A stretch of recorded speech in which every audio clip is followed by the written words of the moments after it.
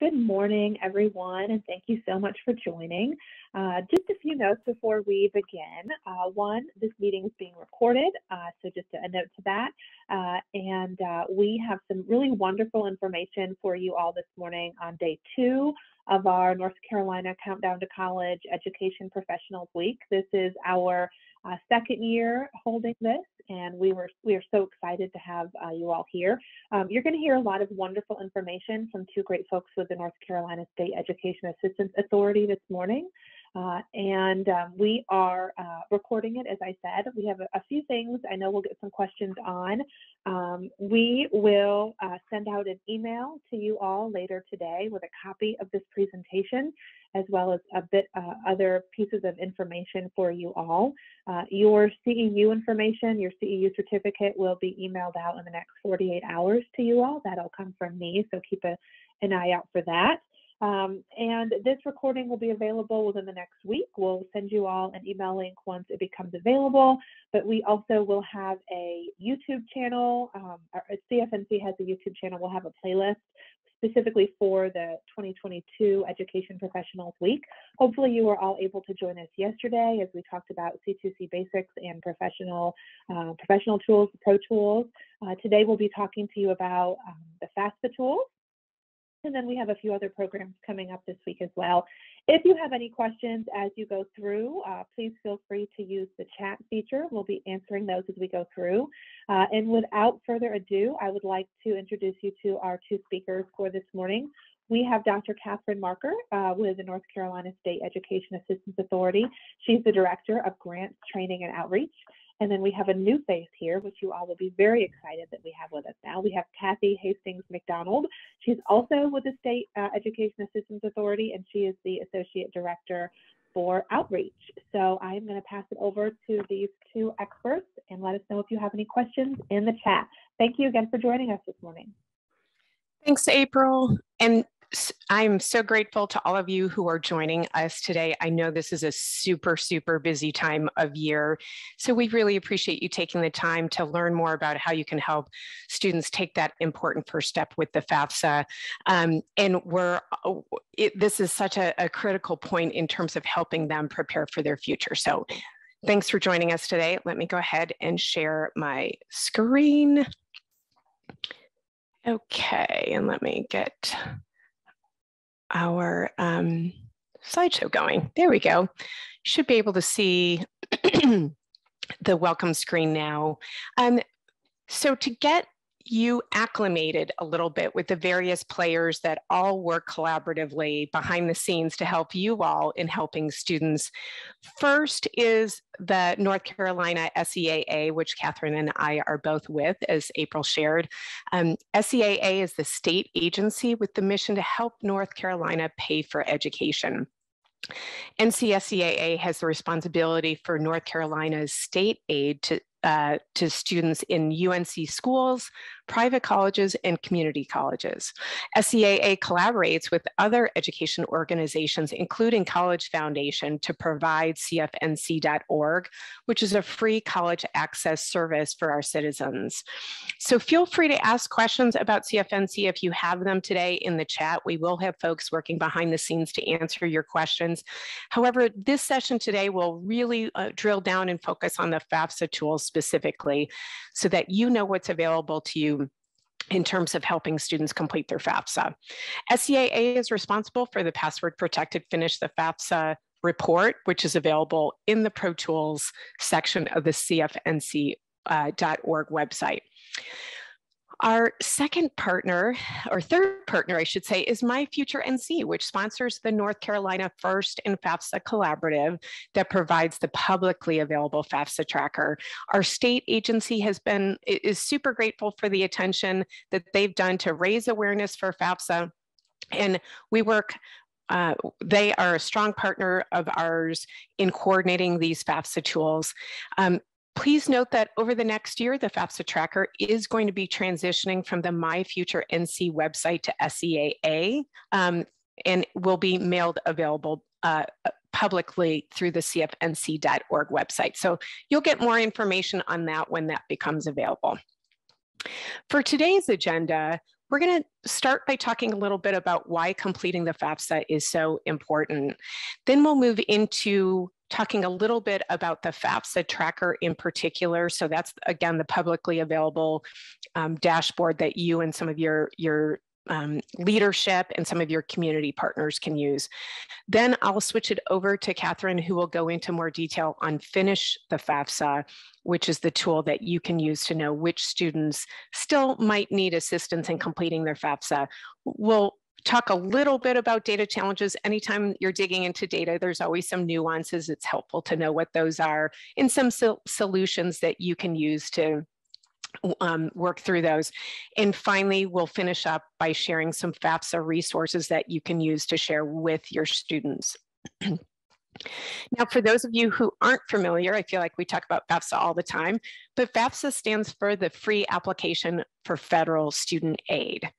So today's session is about the North Carolina FAFSA tools. There's some important resources that are available to you, lots and lots of resources on the CFNC website. Under the Pay for College section, you'll see a tab for FAFSA assistance. There's lots of great resources there, so I encourage you to go to that. We'll try to drop direct links to some of these website links in the chat for you, so you can go straight to those pages. Paying for college starts with the FAFSA, but there's more to financial aid, and CFNC offers help for those tools too. So you'll see that under the financial aid frequently asked questions on the Pay for College college financing resources page. One important thing for you to note, if you are used to using the FAFSA.gov URL, the Department of Ed is shifting to one website for all tasks and topics related to student aid. So you may notice if you type in FAFSA.gov in your URL, it redirects to the studentaid.gov website. It'll continue to do that for the foreseeable future, but we should plan from here forward to just use the studentaid.gov website. And again, we'll drop the direct link in. But when you get to that studentaid.gov webpage, you'll see the nav bar, and under the Apply for Aid section is where your students would go to complete their FAFSA.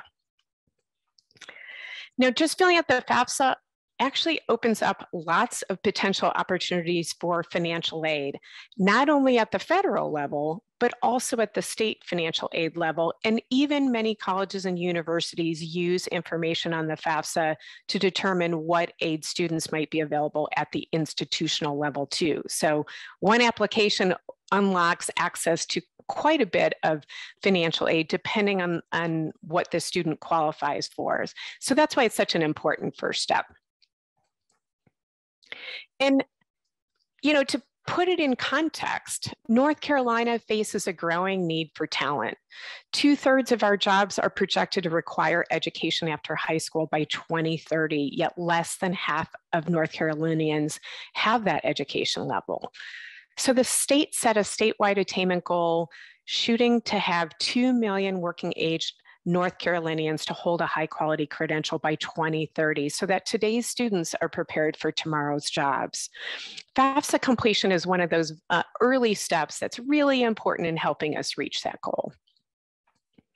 Today, we're going to talk about two powerful tools that you can use, you and your partners can use in helping students take this important first step: the FAFSA tracker and the Finish the FAFSA CFNC Pro Tools report.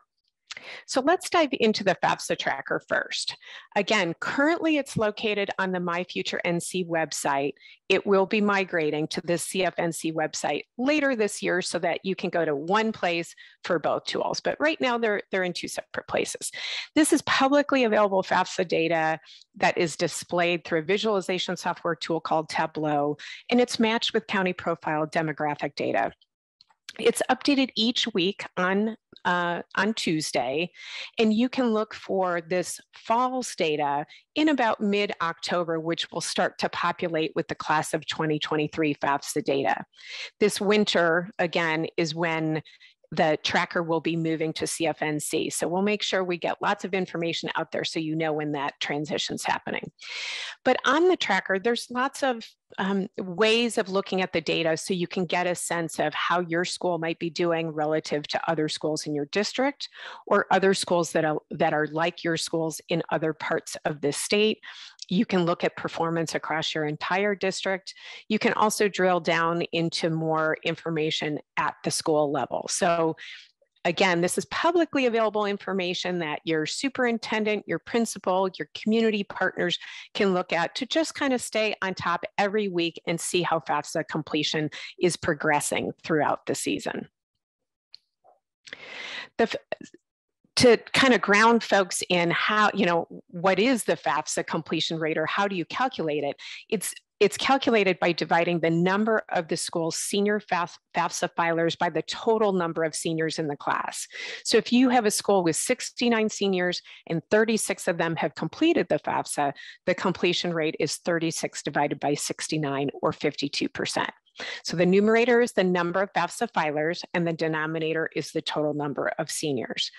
If you're with a private school with no senior class count automatically populating on the website, you can use the FAFSA completion rate calculator to get the rate for your school. You simply select your school from the dropdown, then enter the number for your graduating class and press enter, and it'll calculate it for you.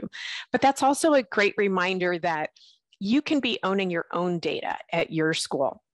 You're closer to how many students are at your school, which students have completed, and which students maybe have started a FAFSA but haven't completed it. So we encourage you to have this calculation ready so you can be on top of your own FAFSA completion rate throughout the season. Now, when you go to the detailed school page, you're going to see something in the middle of the page, submitted versus completed. This is really important for professionals like you who work directly with seniors at the school.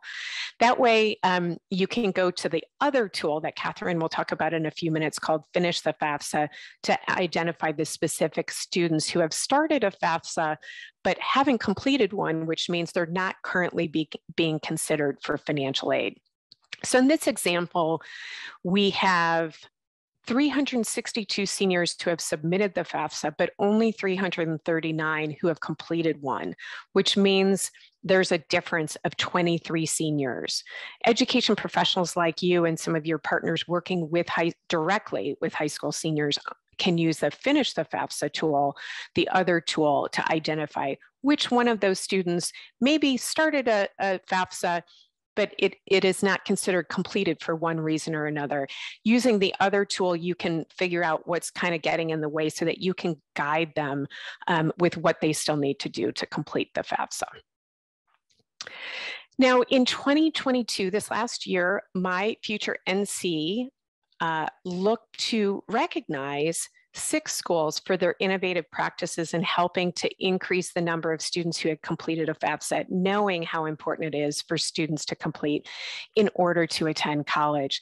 So if you're looking for some new strategies and new opportunities or new things to try to get students interested in completing the FAFSA, I encourage you to go on that website, which shares some of the innovative practices those schools did that might give you some new ideas to try this year. Finally, just a quick reminder that the FAFSA tracker is the publicly available tool that your school leadership and community partners can use to monitor your school's completion rate via the public data. Moving to Finish the FAFSA, that's the tool that professionals like you who work directly with seniors can use to move the needle by reaching out to specific students with information it's secure information in that report that will help you do specific outreach to students. That's available in your CFNC Pro tools. And with that, I am going to stop sharing and turn it over to Catherine, who's going to take it from here and go a little deeper in the Finish the FAFSA tool. Catherine. Yes. Hey, good morning, everyone. There were a few questions in the chat that I can speak to. It's not always easy to make this explanation. I'm alluding to the data challenges that Kathy mentioned at the beginning. But so the first answer would be, if your public school, the question was, why doesn't my public charter school show on the tracker? Why isn't it posted with the other schools? So a couple of things to check. If it's a brand new school, it's going to take a minute because the we have to get the information from the federal government, and that's not always seamless when you have a school that merges with another school or it's brand new. So that would be one thing, not to give up, but that would be an explanation. Also, you won't see your school if it has fewer than 5 FAFSA completions. There's no data reported until there's at least 5. So right now we're in a different time of the year, but in October there will be a lot of schools in early October that may not have 5, particularly if they've got a small senior class. So as the new year starts, that could be an explanation. And then I saw someone rightly put in the chat that the cooperative innovative high schools have their own tab. That wasn't true the first year of the tracker. It was true either at the beginning of last year or during the year. So if you're a cooperative innovative high school, look at that tab. So hopefully that helps. I also did put in the chat the email address for the tracker, because right now we are waiting in the wings at SEAA, but right now My Future NC is managing the tracker. So a little bit of a transition there, but their email, if you've exhausted all those other reasons and none of them are true about your school and it just doesn't appear, you could email My Future at that address I put in the chat, and that would help. So I am going to talk to you a little bit about Finish the FAFSA, but the first and biggest question is, how do you get to it and how do you make sure you have access? So before I share my screen, let me just give you a little bit of a background, and then we have a colleague here, Mark Wiles, who can help you a little bit with Pro Tools, because it's all part of your Pro Tools access. So Finish the FAFSA is a report, one of the college reports, inside your Pro Tools, your professional access, inside CFNC.org. The Finish the FAFSA is geared to specific group of people. So not everyone who has a Pro Tools account necessarily has access to Finish the FAFSA. So that extra level of permission that's needed can often trip up those of us who really do need access. You know how security can be. It's important, but it often gets in the way. So we have worked to make that a little smoother. And before I start with the report and what information you see and how you might leverage it, I'd like to see if Mark's out there, because he offered to do a quick explanation to really set this out. So if you're there, Mark, now would be a great time. Yes. Good morning, everyone. Hope you're doing well. And can you hear me all right, Catherine? Yes. Okay. Thank you. Let's see. April, thank you for enabling the screen share. I'm going to open up my screen, and I'm going to go over to a browser where right now, can you see that I'm on cfnc.org? Mm-hmm. Okay. Thank you. So to first of all, go through the steps of gaining access to Pro Tools, I would encourage you to go this path. You can go to Education Professionals, and you'll see a link here to Professional Tools. And the important thing, I think, to remember here is that the steps in gaining access are 2. So it's not just one. It's not only having the CFNC.org account connected to your official school or organization email address, it's also completing the online request form. So 2 steps, and this online request form will take you over to Pro Tools Help. So I'm going to click that. And when I go over to Pro Tools Help, I see the request form for requesting access for Pro Tools. So I won't go through all of the fields here, but you'll see a call out here for the Finish the FAFSA report requests. So as Catherine is pointing out, it is a second level permission. So the first thing you need to do is secure your Pro Tools access. Then you can complete the form for the Finish the FAFSA report. So if you want to learn more, you can click here and you can see more about the Finish the FAFSA reporting, what it looks like. I can zoom in here. And then if this is something you want to move forward with, you can follow the link to the Finish the FAFSA form. And these data will go directly to SEAA, who review your request. So that's just a really quick overview. You'll find if you go to Pro Tools Help, you'll find it's also listed in the FAQs. So if you have colleagues who are wondering about how to gain access, there are links here as well. What would you add, Catherine, or maybe there are questions? That was helpful. I mean, it's helpful to have have that explanation. So Finish the FAFSA, and I can talk a little bit more about this as we go forward, is governed by a number of data share agreements because it is FAFSA information, and the federal government doesn't let you look at that without some precautions in place. So I apologize. It does feel like it's an extra step, and it shouldn't be that complicated, although thank goodness Mark, I think, has made it as seamless as possible, but it's, you know, governed by these data share agreements. So I would put that out there. And I saw a question in the chat about, was it per school or per person? So it's per person. Certainly Finish the FAFSA might not be available to all of the professionals in a school. If a professional does not work with seniors on college completion and FAFSA completion, then that person doesn't have access. They don't need it. So they may work with another class of students, you know, juniors. They may work with seniors, but not on FAFSA completion. So it's per student. I don't know if you have anything else to add on that, Mark, or if you see other questions that you want to kind of address. Turnaround time. Are you seeing any questions there, April? Turnaround. Just that turnaround time that Catherine was just mentioning. Okay, it depends on, I can't speak to the Finish the FAFSA report. I know for Pro Tools access, which again is added to a CFNC.org account tied to your school email address, we ask you to allow 2 weeks. We have a process that we have to follow where we're verifying that you are indeed affiliated with that school or organization. It's highly sensitive data, and we want to make sure we're honoring security policies that will help us all.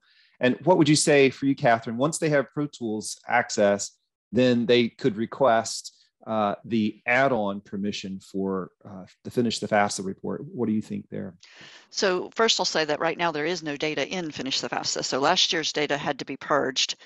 And of course the FAFSA isn't open until October the 1st. So there's no data for you to see. So even if you had access last year and you go to it now, it's going to say there's no information available, which, you know, now that I say that isn't the most helpful error message, because it might say to you, you know, wait until October the 1st, or this is the dead time for FAFSA information, because we are required to purge the data from 1 year. And of course, then we can't start the new year until October the 1st. So if you had access in a previous year, you should still have access. That, and you know, that should not, you don't lose that and have to re-request it. So come, you know, the first week of October, you should see data. As far as how long it takes, we're gearing up to work on that this week, and we hadn't pushed real hard. So if you requested, say, you know, a week or 10 days ago, it doesn't take us very long. But again, we were, you know, it wasn't a priority because there's no data there to see. So, but we will get it to you before, certainly before October 1st. But if you've requested it previously, you should see it within the next week. It doesn't take us long. Mark and his team have the bigger lift on getting your CFNC account situated, and also, you know, doing that verification for all of the basic reports. And then we just have one little extra add on the Finish the FAFSA. So, all right, well, I'll go ahead and share my screen then, April, if that's all right.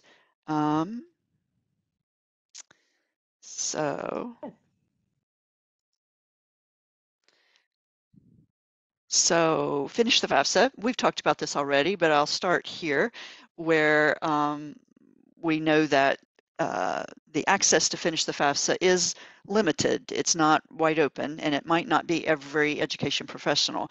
It is education professionals based at the school who work directly with seniors on FAFSA completion and college access. And even more than that, the organization has to have an agreement signed with our agency. It's a confidentiality, a data security agreement. So nearly all, 99% of the public schools in North Carolina have signed that agreement. So if you're at an LEA, you know, you're in good shape. Some of the charter schools with seniors have not. So that's an alert, but we will know that if you make a request for access to Finish the FAFSA and you're at a charter school that does not have a signed agreement, we will reach out to you to go to your leadership and ask them to take care of that legal item. And as I said, about half of the charter schools with seniors have already signed that agreement. In addition, College Advising Corps, Gear Up, they have signed agreements. So those are examples of education professionals who are not counselors, but they're based at a school. They work with seniors on FAFSA completion, and they've signed the agreement. So if you have another volunteer organization who comes in to help your students, they may not be able to have access. So an organization, the LEA, the College Advising Corps, these other college access organizations also need to have a signed agreement and be, there are some parameters around who that can be. So for the most part, the folks that you are working with who work with seniors should be able to have the access, but a little bit of legal stuff out of the way there. This is just a repeat of what Mark said.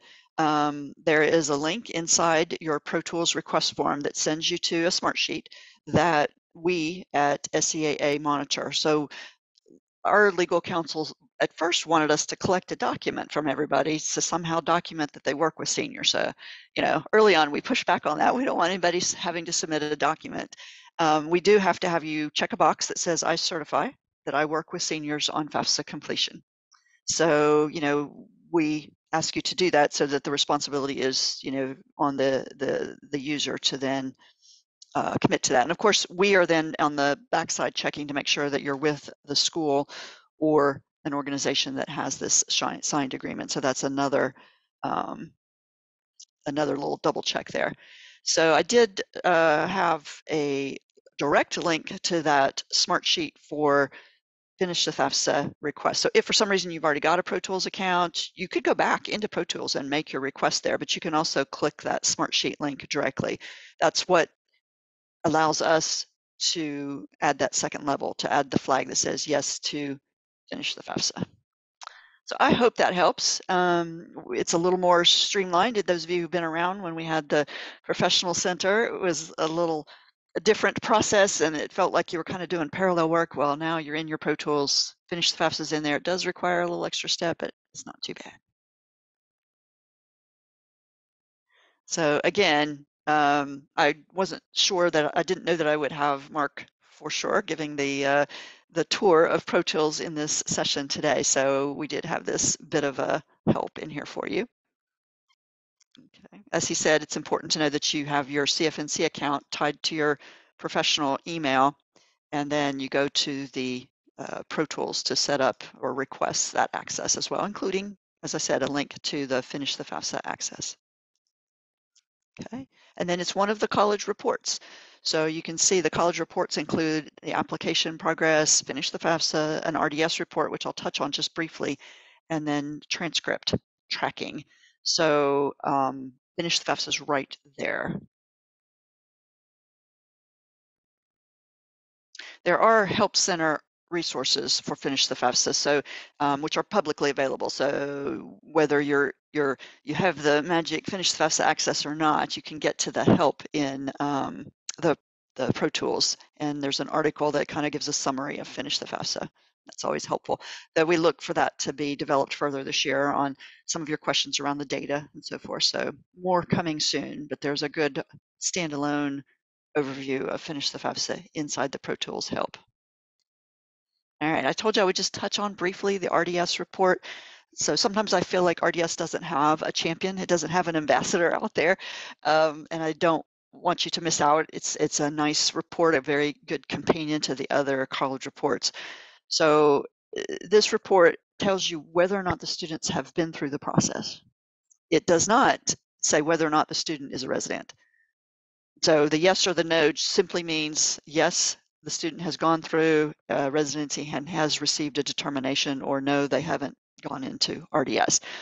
I don't have anything more to say about that. There's an entire session about RDS tomorrow, RDS and Spanish services, so you'll want to register for that. The experts on all of the unusual one-off situations are going to be available to you tomorrow. So, but know that the RDS completion report is available to you. Of course, we're here today for FAFSA tools, not RDS tools. So I want to stay here for just a second so that you know the type of data that you will see. So just a reminder, there's no data there now because last year's data is gone and the class of 23 doesn't start until October. And when the FAFSA opens, they're within a few days, you'll have data to see. When you see it, you see the student's name. You'll see their completion status, their FAFSA completion status, and there are 3 possible statuses for FAFSA completion. Not submitted means the student hasn't started. They haven't done anything. Not submitted. Submitted means that they have clicked submit, but there's a problem. And when the FAFSA is submitted but not completed, that FAFSA is in limbo. And we're going to talk about that because that is a tremendous target for everyone who's working with these seniors. So there's not submitted, haven't touched it, didn't start. They're submitted, which means I've submitted it, but something's hanging up and it's not complete. And then there's completed, which is what you want. You want completed so that the student's FAFSA is being considered for aid. And if you'll remember, that's one of the things that the tracker shows. It does not show any student names, but it shows how many students have submitted and how many students have completed. And typically, you want that to be the same. You want everybody who has started the FAFSA to have a completed FAFSA, but typically the completed is a subset of the submitted. So we often find there's a gap. There's 100 people so 100 seniors who have submitted it, but only 92 are complete. And so our job is to go look for those 8 students. So that column labeled status is an important one. The second data point is whether the FAFSA has been signed by the student, and then the third is whether the FAFSA has been signed by the parent.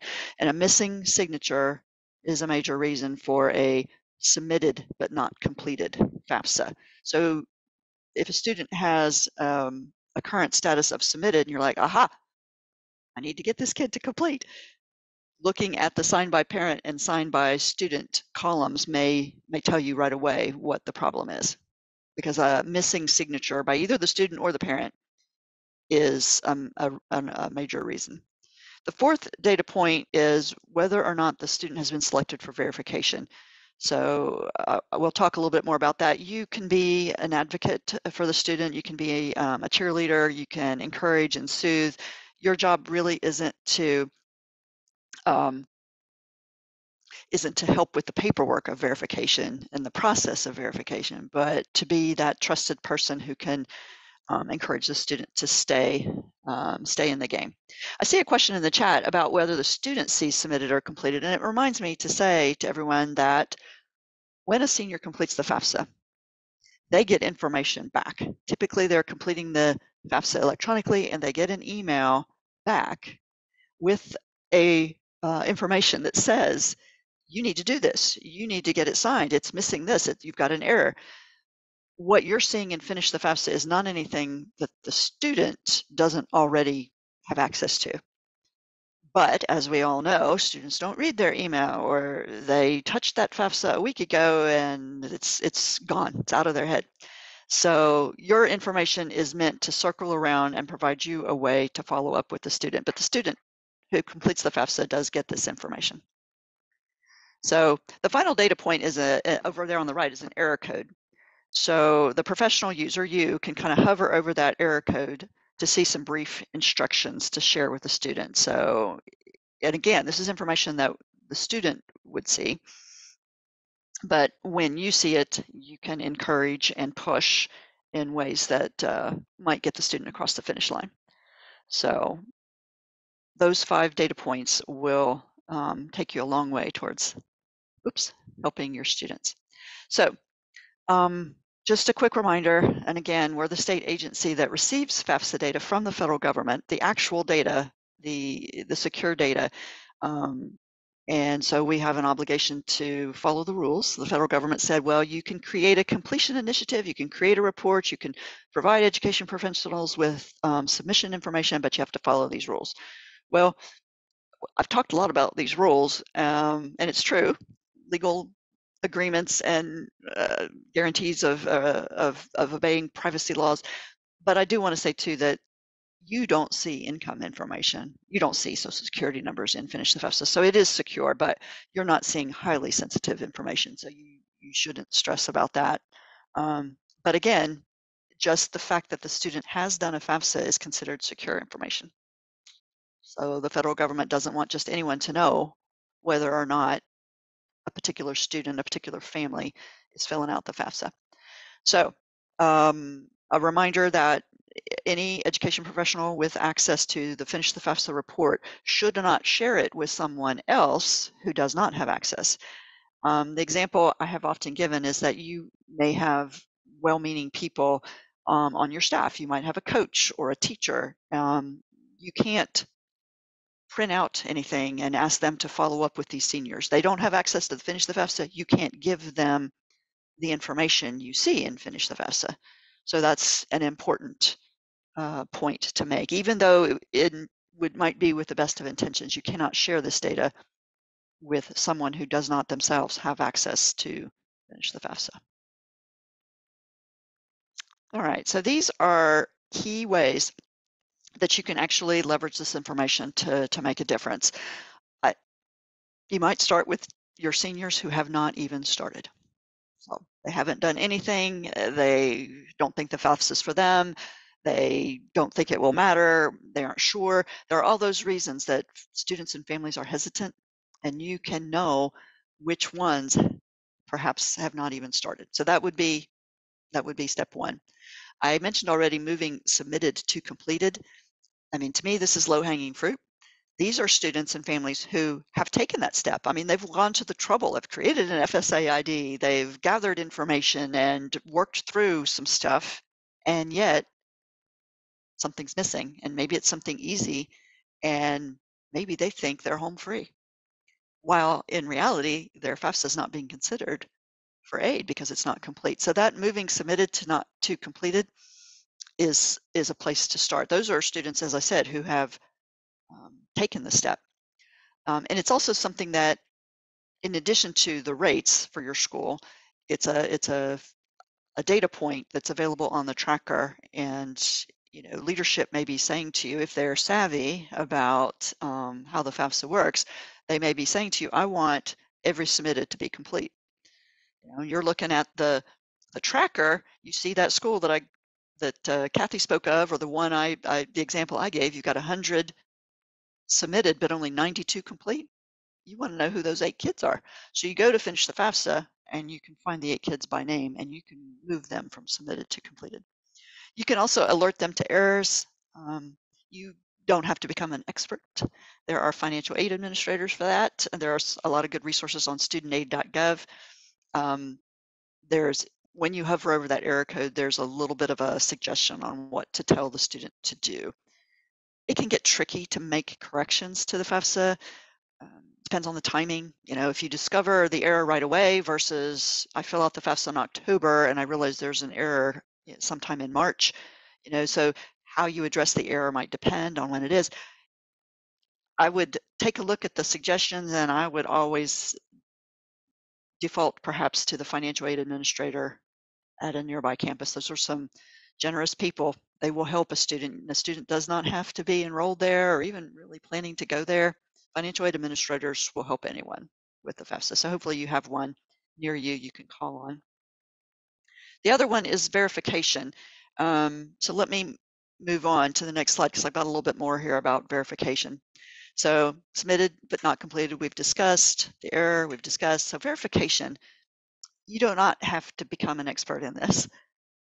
It would help to just know that it doesn't mean the student or the family have done anything wrong. Nobody suspects them of fraud. It's just one of those requirements. So the federal government requires verification of some FAFSAs, often just randomly chosen. So the information that they provided, they have to back it up with documentation. And that process is handled with the financial aid office of the campus where they are expecting to go. It's usually in the spring, late spring, and it could be at a point where the student is about to leave you, the staff, the school, where they are comfortable, where they trust people, and they're about to move to somewhere they don't know the professionals. They don't know those financial aid administrators, and it would help if you could encourage them, if you could make sure that they don't let something slip. They got to stay the course because digging up paperwork is never fun. But we don't want them to be afraid. We don't want them to give up. We don't want them to get lost in verification. So there's not as much verification going on this year because of COVID, and there were some waivers from the federal government, but your kids, the class of 2023, next spring, one presumes they will be again expected to do verification, some percentage of them. So I'm not sure too if you're familiar with the data retrieval tool. So when the student fills out the FAFSA, they have the option to auto-populate a lot of their financial data by using an IRS tool. It's called the DRT, the data retrieval tool. That's always a good idea. I understand that it reduces the likelihood of being selected for verification because it's pulling in information directly. There's not a chance that someone keyed a number wrong. I'm not an expert on that, but there are some tax situations where the family cannot use the DRT. So I won't go into that part because I'm not the expert, but don't be shocked if a family says or a parent says that they didn't have the option to use the DRT, because there are certain tax scenarios where that doesn't work. But it's always something to tell families to trust because it reduces their chance for error. So ultimately, verification is a federal government thing. So they have their algorithm and whatever they do, and they task the campuses with carrying it out. So, and it's been a couple of years, as I said, they've have had significant waivers to verification during the pandemic. So, but presumably it will go back to a process that everyone has to deal with as we come out of the pandemic. All right, you can download your Finish the FAFSA data to Excel. So that's handy dandy when you want to sort by certain categories, not submitted, submitted but not completed, by error type, if you're digging in that granular a fashion. You can track students by status in any way that is helpful to you in your work. Another thing that you can do, so we're going to talk a little bit about the data and the problems with the data, but because you can download Finish the FAFSA to Excel, you could track your own data more carefully than the tracker, the publicly available dashboard, can. So you know which seniors have entered and which seniors have withdrawn throughout the year. You could manipulate your data to provide a more accurate rate with this spreadsheet if that's helpful to you.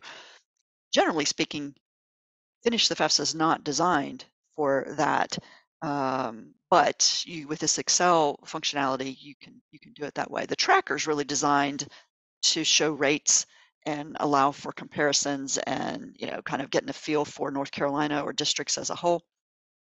But your Excel function does allow you at your school to do something very specific with your own data.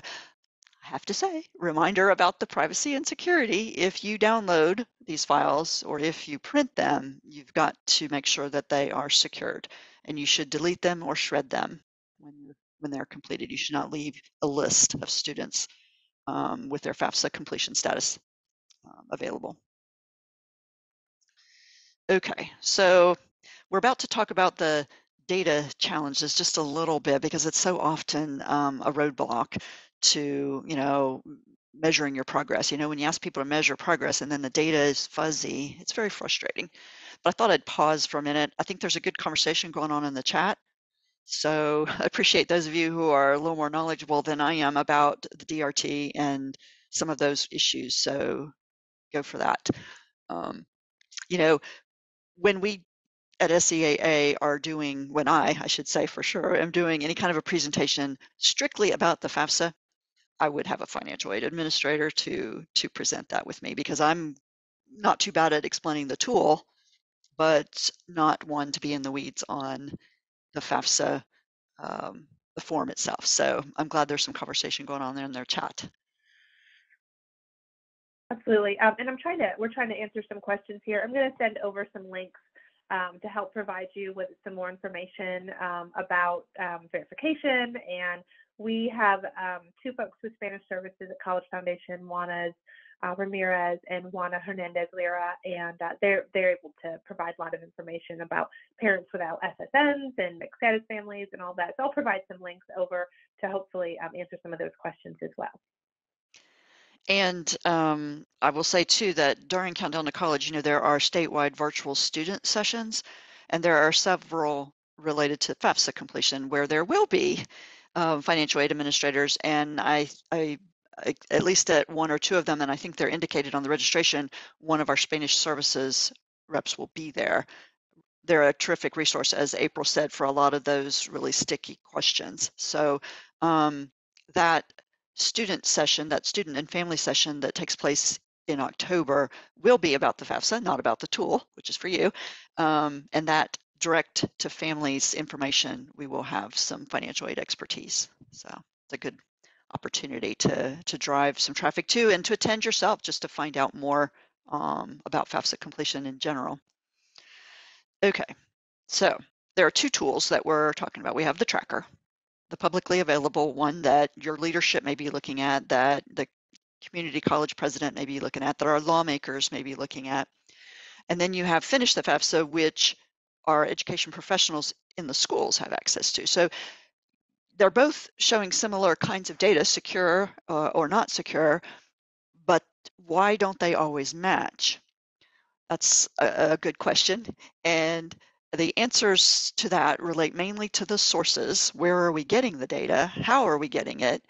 And the timing. So one might update daily, which is true, and the other updates weekly. So there's going to be a constant tension between the exact count in there. There are some questions specific to each tool. Finish the FAFSA provides you with a list of seniors. Well, it's not updated regularly throughout the year. Finish the FAFSA has a list of seniors, and then the very next day, someone withdraws or someone adds, and they're not going to populate on your Finish the FAFSA report. Now, I have a couple suggestions for this, but it's a fact that it's not a dynamic list of seniors. So sometimes the senior shows on Finish the FAFSA, the status says not submitted, and you talk to the student or the family, and they're like, I did the FAFSA. So what do you do with that? And again, I have a couple of suggestions for that. So let's talk about it a little bit, but I want to wait just a second until I show you a little bit more about the data. I think it might make more sense. So let's first look at the tracker. Kathy showed you some screenshots of the publicly available FAFSA tracker. So the tracker gets its information from the federal government. No names, just a count by high school. Those are the FAFSA filers. Then from publicly available DPI information, we have a senior class count. It comes from the month 2 principal report, the principal's monthly report, month 2. So again, it's a point in time, and the count may not be accurate 2 months later. In fact, what school doesn't have some movement in their senior class enrollment? So there's already going to be some issues there. So the DPI data is a count of the total number of seniors, no names, just the total number of seniors. The U.S. Department of Education publishes the totals by high school. And so that, again, publicly available data, those are the FAFSA filers, how many of them. One of the problems is that there's no question on the FAFSA that says, are you a senior? So the Department of Ed has some kind of logic, some kind of algorithm to identify students as high school seniors. Their age, for one, whether or not they've already been in college.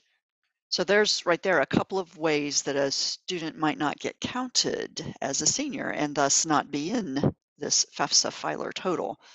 You know, know that there are sometimes students who are at, they're co-enrolled, and so they will answer yes to that question of I've been in college. Well, that flags them as not a senior because the system thinks that they are an older student.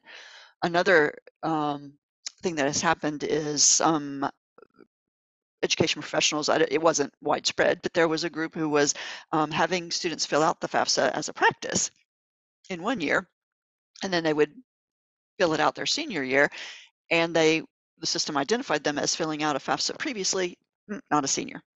So this doesn't happen to a huge number of your students, but it's why the total number by high school reported in the aggregate might not be perfect.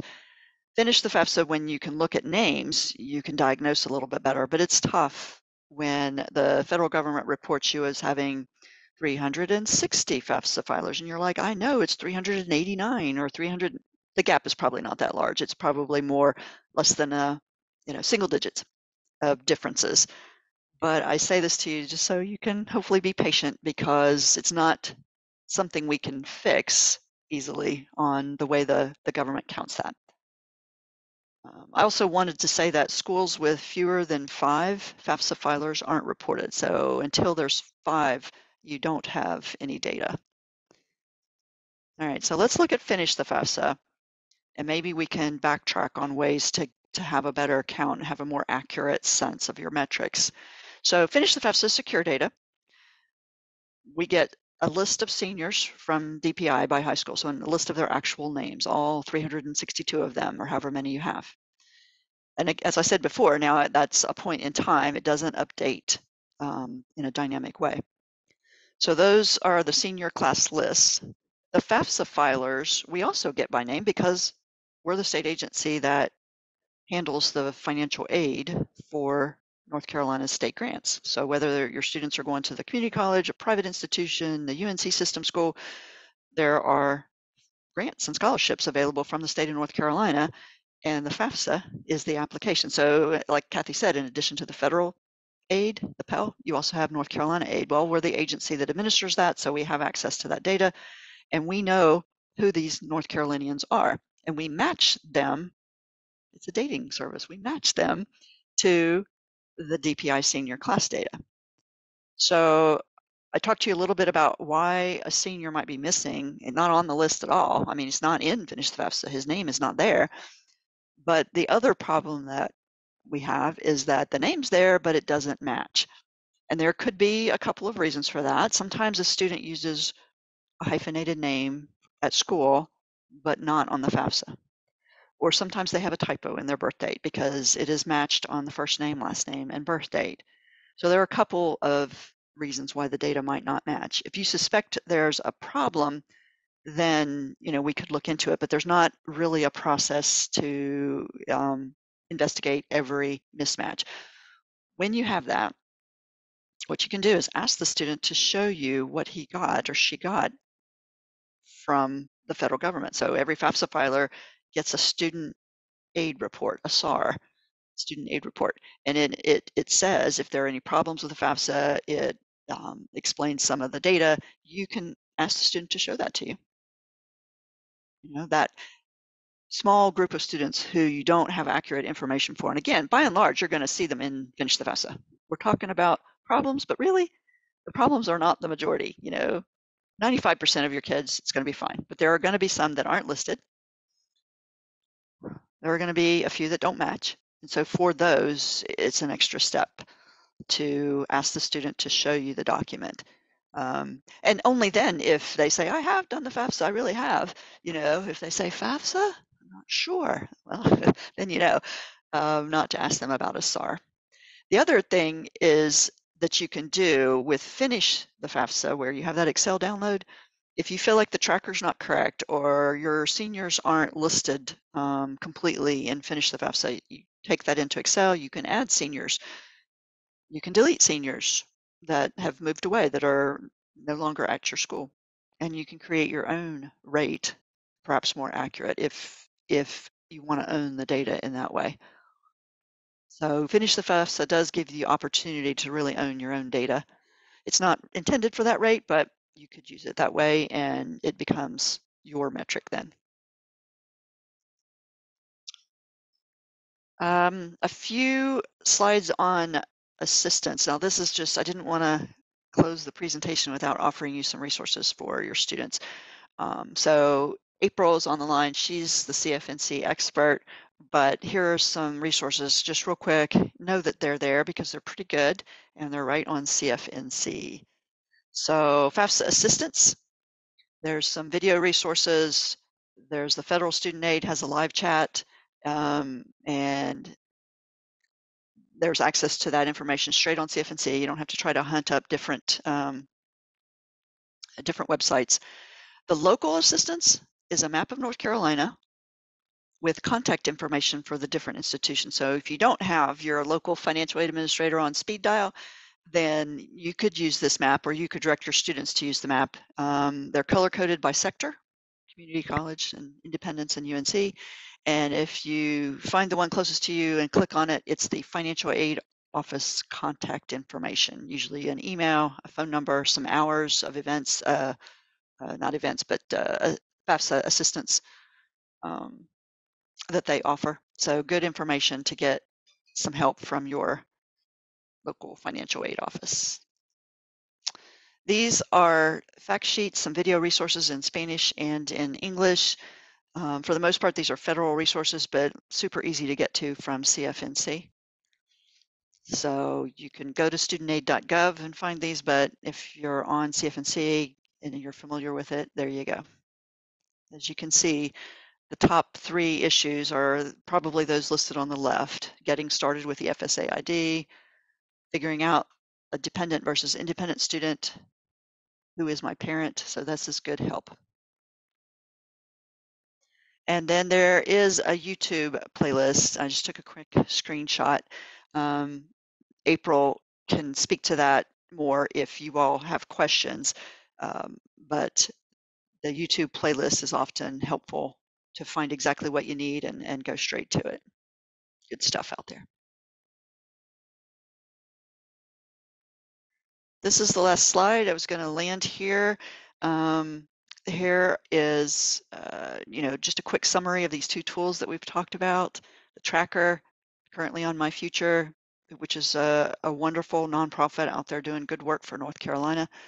Our state agency administers Finish the FAFSA, and we're going to take on that tracker too. You saw Kathy earlier, and I'm Catherine Marker. We're both at SCAA, and you can reach us at outreach@ncscaa.edu. And I think, yes, the regional reps, we want you to know you have local resources. We are not a big shop. So Kathy and I are working from SCAA on outreach, but those CFNC reps are near you and much more accessible. So that is, I've reached the end, but I hope there are questions, or maybe we can, I wasn't paying attention to the chat, so you all can jump in with other items, or we can answer questions, whatever you think. Okay, yeah, let's just talk a little bit about the chat for just a couple minutes, if that's okay, because we have had a busy chat going on. Between Kathy and I, we've been putting out so many different links and resources. And it takes a few minutes to go get the right links to put in the chat. And so sometimes we're both in here giving you guys some of the same links. So a couple things backing up in the chat. I'll jump in and then I'll see if Kathy wants to, also since we've both been in the chat. I put a link in, and it helps if maybe I put the time. There's so many things. So at 11:49, put a link to information on what makes students eligible for the IRS data retrieval tool, the DRT. So that's some information to help hopefully you all know what makes a student eligible. Most students are eligible to use the data retrieval tool. There are some things that make students that make them not eligible. For example, the way the parents file, married filing separately could cause some problems in there. But there's a few things that can make a student ineligible. But most students are eligible to use that DRT. If a student opts not to use it because it's not required, they will likely be pulled for verification. So that's pretty much a shoe-in there. So that's one way. We talked a little bit about verification. Verification, as Catherine mentioned, can be tricky for some of our students. And I do think it's important to mention, certain students with their backgrounds, so I work a lot with American Indian students, just for an example, and there's a lot of history there with the federal government and our education system, and, a little bit of distrust and nervousness, and it's not just that group, not just that ethnicity, but there are, definitely other groups that have a lot of other, feelings about it also. So it can be a little confusing and it can be shocking for a student. So I do think what Catherine mentioned, just being able to tell the students that they're not in trouble, they didn't do anything wrong. They were either pulled randomly. I was pulled in grad school both years. So you're either pulled randomly or, you need to be pulled because maybe your student messed up that FAFSA form so bad that someone to go through and look at it with them. So that's something that happens, right? Or, they're pulled because they didn't use the data retrieval tool or for different reasons. So it's good just to be able to tell them, it's okay. It's common to get pulled. About a third of our students are going to get pulled for verification in a normal year.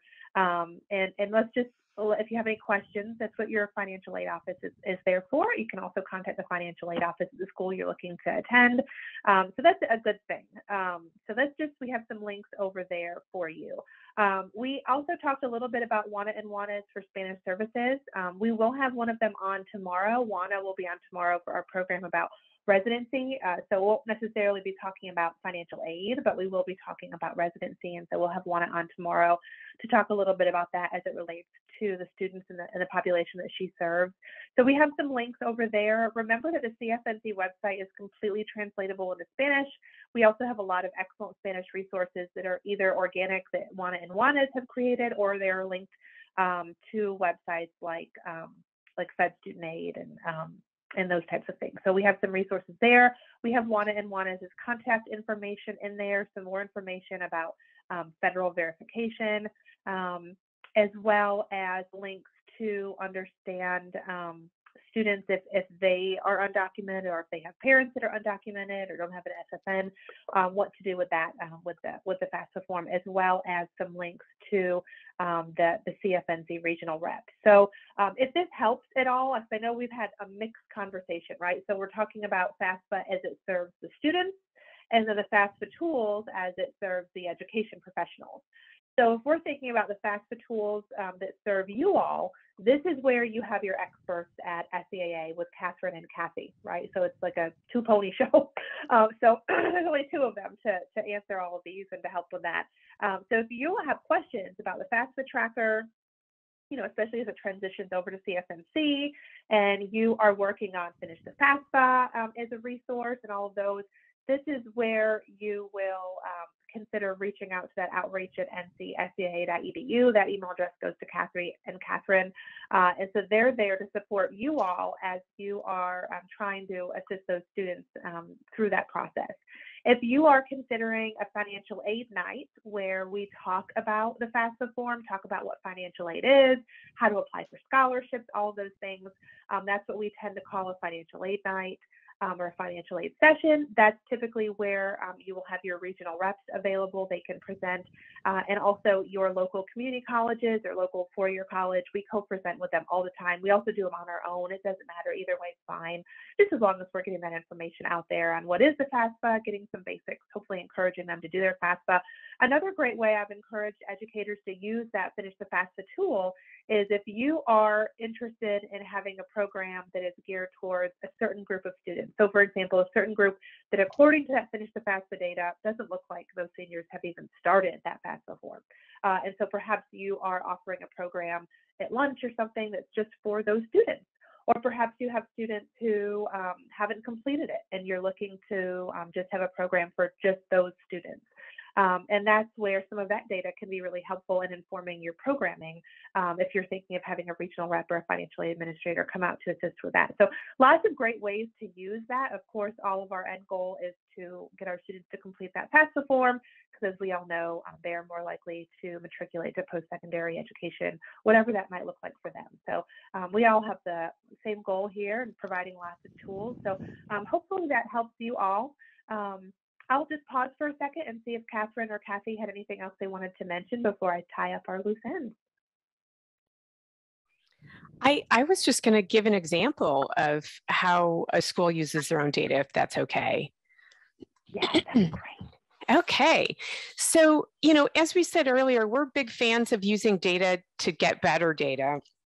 And while there's the FAFSA tracker is a publicly available tool to get your community interested in supporting your work in helping students complete the FAFSA, you're closest to the data than anybody else. And as you know, comparing your school to other schools, doesn't always work so well because every school has its own context. So we're big fans of use the data to track your own, set a goal for your school, and track your progress, share that progress with your leadership team at your school, have it be reflective of your local community context.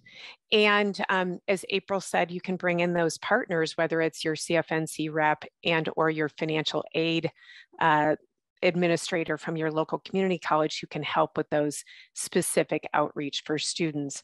So don't be afraid to set your own goal, track your own progress, because you are closer to the data. As Catherine mentioned earlier, the total student class is not dynamic. So once it's kind of set for the year it's set, it's not going to keep updating, because that would mean your completion rates would kind of go all over the place. And so it's once it's set, we kind of keep it.